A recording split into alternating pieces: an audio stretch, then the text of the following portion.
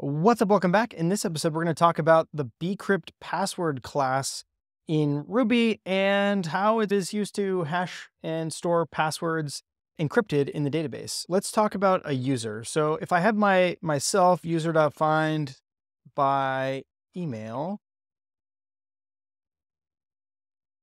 okay, I get back this user object. And if I tried to call u.encrypted password, this is some secret string that no one else knows about or can break or whatever. And this string was created by BCrypt. And it is a one-way, it uses like a one-way hashing algorithm. So you can't actually reverse this to figure out what the password is. There's not a way to go backwards from the BCrypted hash.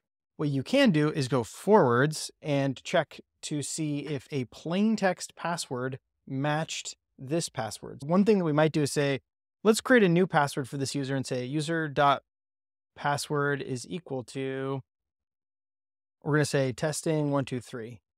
Okay, so this is going to be our new password. We're going to say u.save bang, and that is going to update our our user's password. Right now, it's stored in memory, so it's just written to an instance variable on the user, and that's for validation to do things like, hey, did they enter a password that had enough numbers and letters and characters and things like that? So we need the raw plain text password in memory for at least a short time, but usually that's only for the duration of a single request when someone is signing up or logging in, logging out.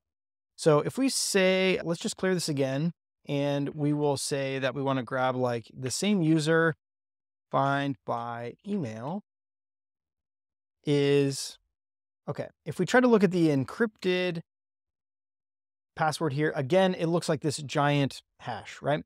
And so under the hood, this is using the BCrypt password class.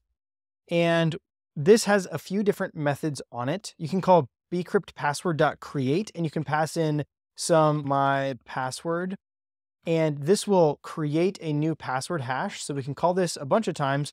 And what you'll notice is that every single time that we call it, even though we're passing in the same my password string, it's giving us back a different hashed value.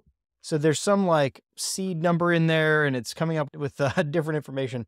But you'll also notice that if we grab one of these passwords, so let's grab the last one, and we look at pass.class, the class of this thing is actually a BCrypt password, but it looks like a string. It is stringy and is stored in the database as this string value. So if we were to just say pass.2s, then we can work with it as if it were a string. Right now it's converted into a string. So let's say the pass2 is pass.2s. What we can do now is we can initialize an instance of BCrypt password with this string value. So we can say,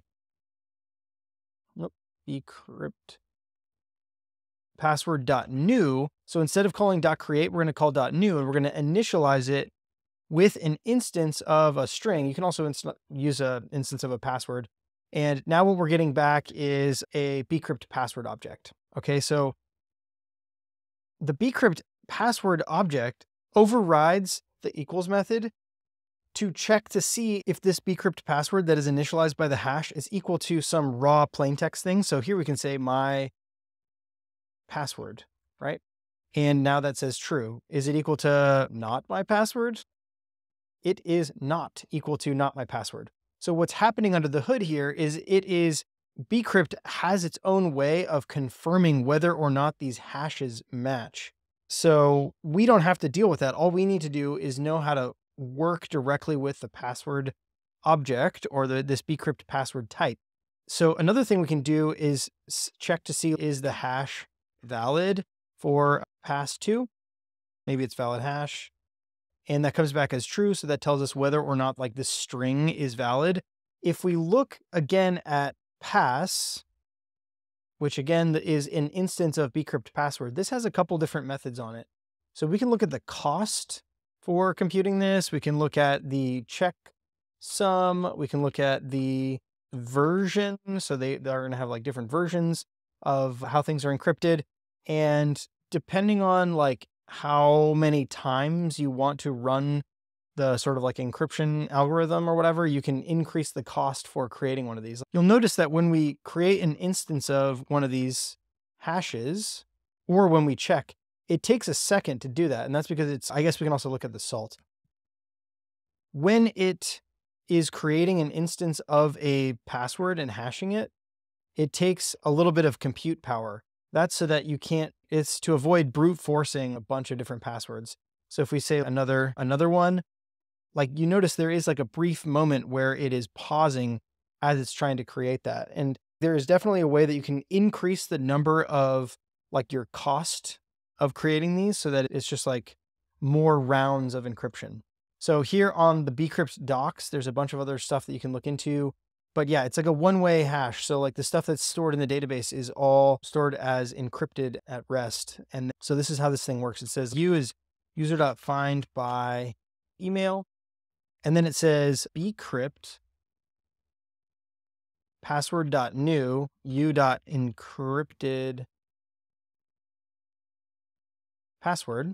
So that's going to initialize an instance of BCrypt password. And then it's going to say, is this equal to whatever we made our password up here? Yeah, testing 1, 2, 3.